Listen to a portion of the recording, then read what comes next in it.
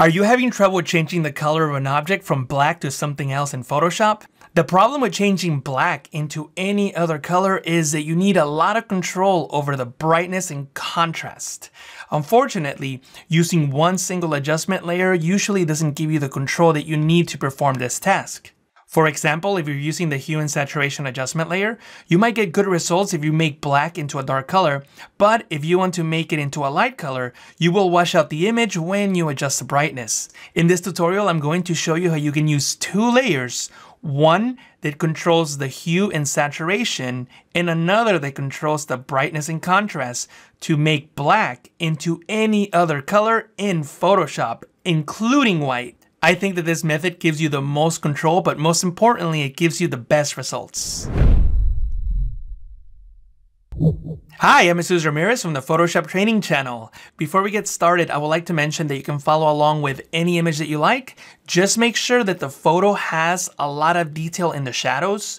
If you use a photo of low quality that has a lot of shadows that are clipped, meaning that there is no detail, no information, that the shadows are completely black, then you might have trouble changing the color or realistically changing the color to something else. Make sure that you're working with a photo of good quality. If you want to follow along with the image that I'm using, then I'll place a link down below in the description. That is an Adobe stock image and it will have a watermark, but you can license it to remove it if you like, or you can use a watermark version and just practice with that. Okay, let's get started. The first step is to isolate the area where you're going to apply the color change. This is not a masking tutorial, so I already have a selection ready to go. If you don't know how to make selections or how to mask, then I'm going to place a tutorial down below in the description that teaches you all about that. But in this case, I already have one saved, so I'm going to go into Select, Load Selection, and I have a selection saved called Shirt Selection, and I'm going to press OK, and that's going to load the selection that I have saved. So the first step for you will be to make a selection around the object whose color you want to change.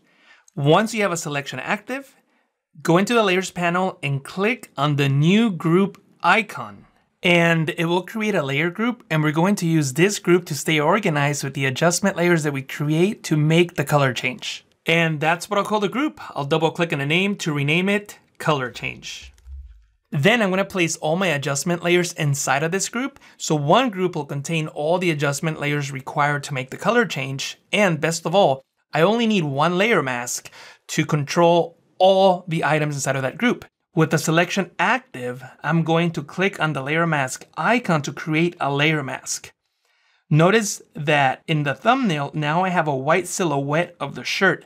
That means that the areas in white will reveal the effect that I'm going to apply with the adjustment layers in that group.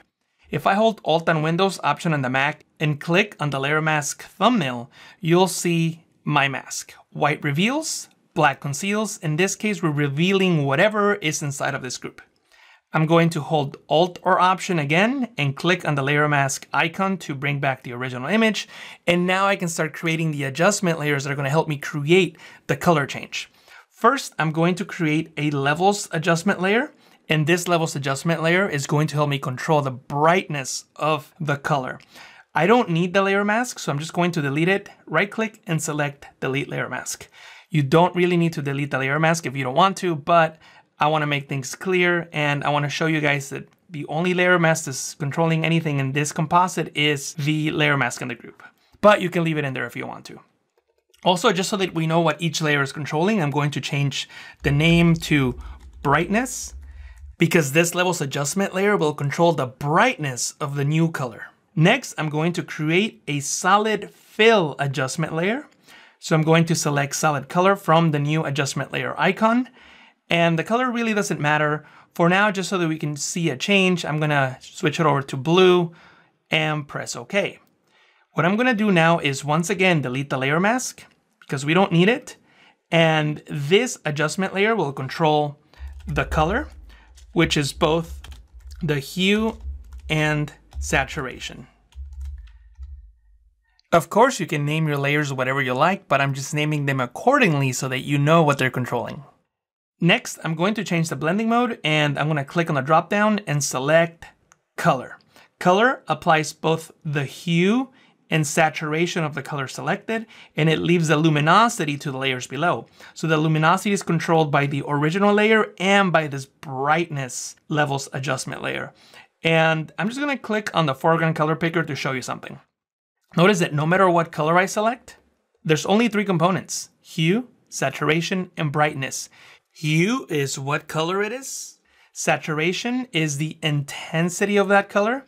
And brightness is obviously how bright or dark that color is.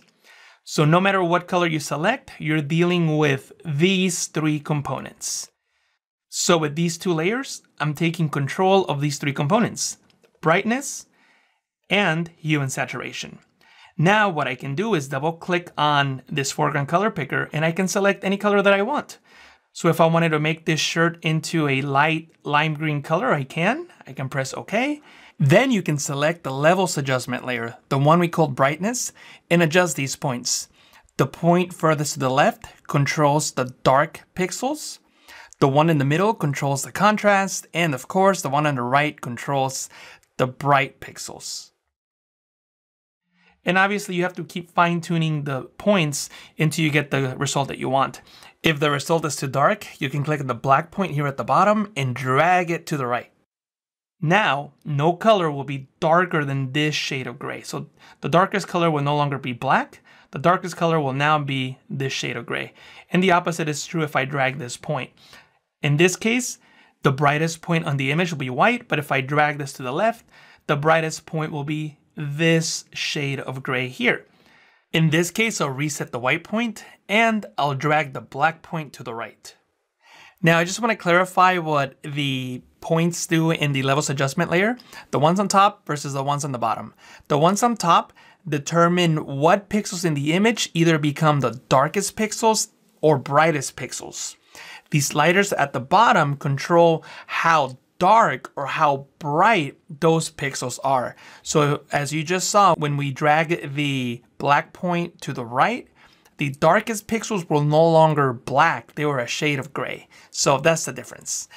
And if you change your mind and you want to change the color to something else, double click on the color fill layer and select a different color and adjust the levels adjustment layer accordingly.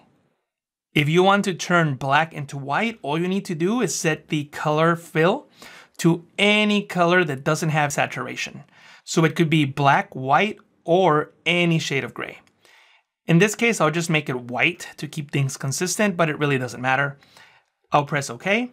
And once again, I'll come into the brightness adjustment layer and I can adjust it accordingly to get white.